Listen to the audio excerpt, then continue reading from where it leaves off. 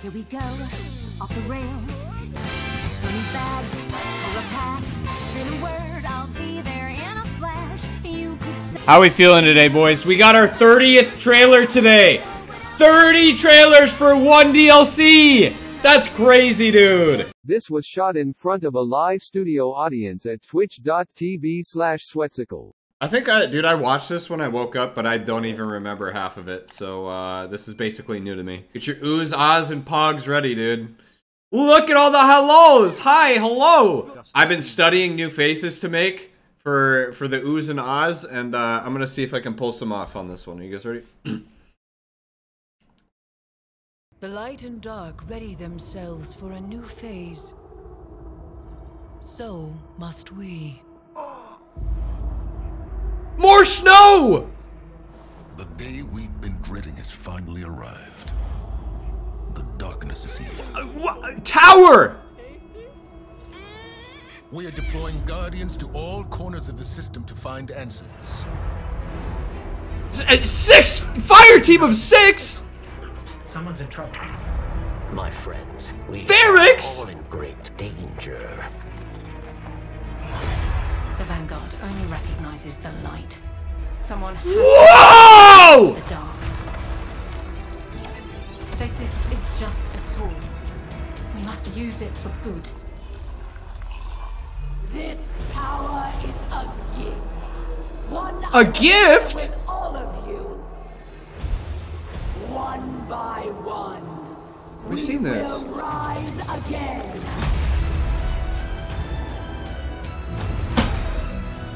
Sparrow! Pyramidian! Walking! Ice!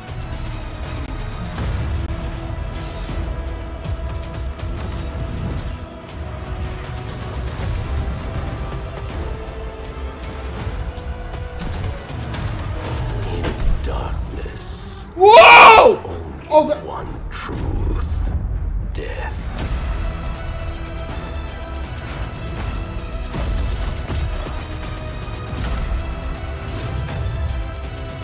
Holy shit!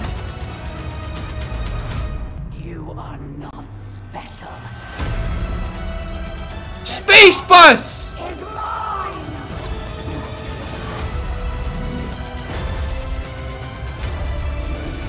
Finishable! Go! Beyond! Light!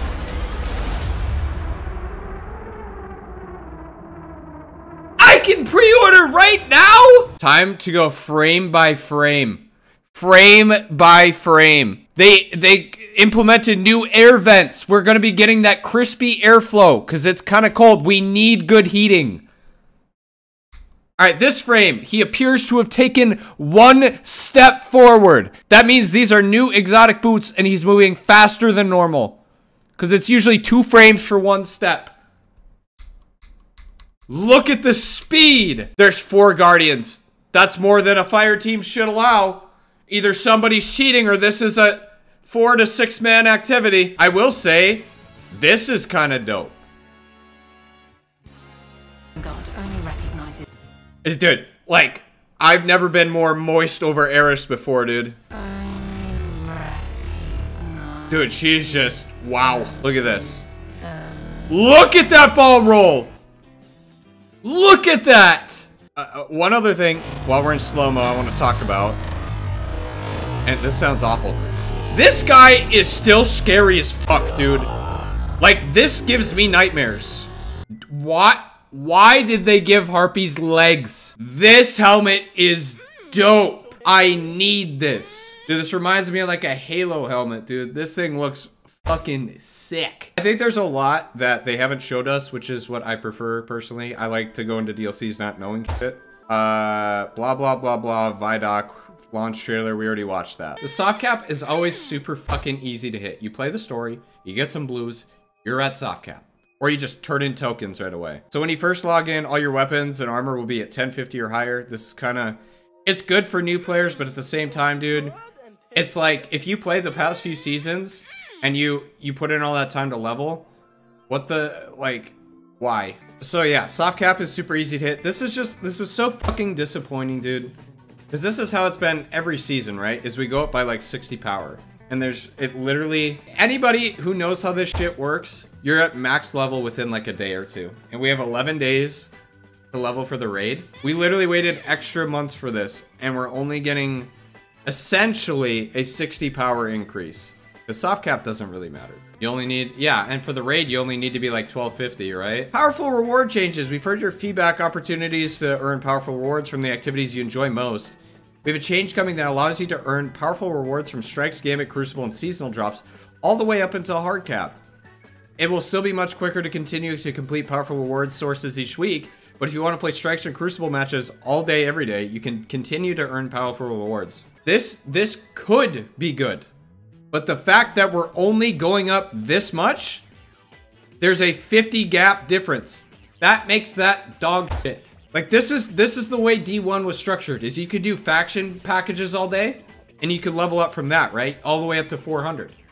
That's good.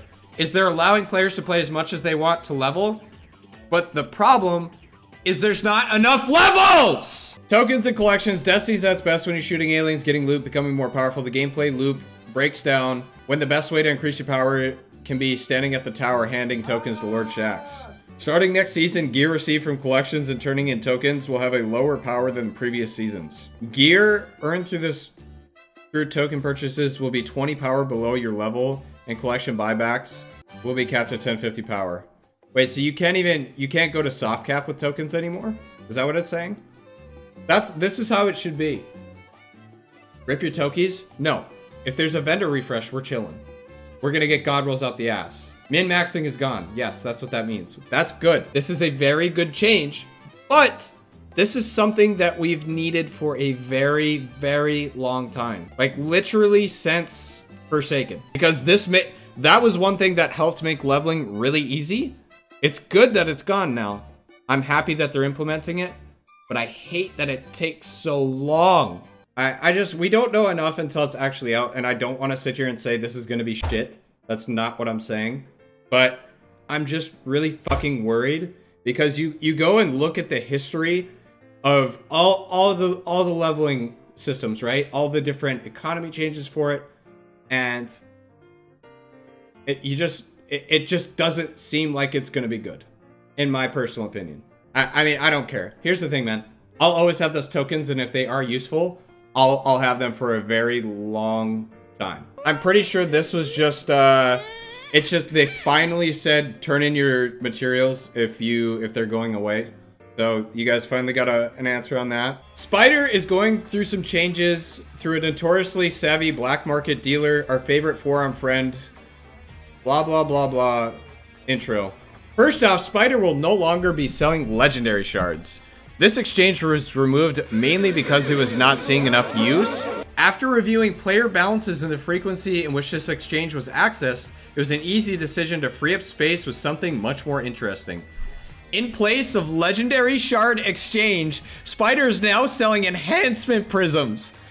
These highly valued items come at a cost 400 legendary shards per prism. Who the fuck thought that was okay? Is this a typo? Banshee, it costs right now, the material changes. 10 enhancement cores, the cores. 25 of a planetary material and 10,000 glimmer for one enhancement prism from Banshee. So let's do the fucking math. Let me pull out a notepad. Spider, Banshee. 400 legendary shards, which can be broken down. 10 enhancement prisms or enhancement cores, 10 enhancement cores, 25 Can I get a bob for 400, matte, please? 10k glim. This will take 2 days to get the cores. In theory, I can just go into a Pit of Heresy checkpoint. I go swing my dick around for 2 minutes. I get a masterworked armor piece that I delete because it's trash armor and get 6 prisms! Legendary shards for a worse exchange. How is that possible? All right, this has been your math class with Sweatcicle, dude. This is such a good change, bro. After 3 years, all sparrows finally summon instantly. Yeah, oh, no, we'll wait another 3 years for all sparrows to be 160s. You're not wrong. So good and tasty. So good. So tasty.